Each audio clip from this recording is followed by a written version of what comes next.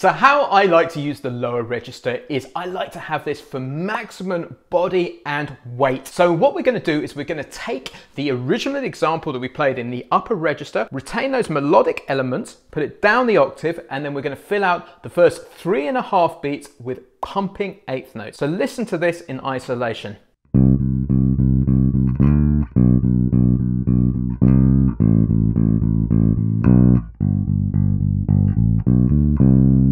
So what you're going to notice is each phrase is fundamentally the same, whether it's in the upper octave, the middle octave, or the lower octave, but we're adding more notes to it so it has more power. So I'm going to play that in isolation with the backing track so you can hear it in context.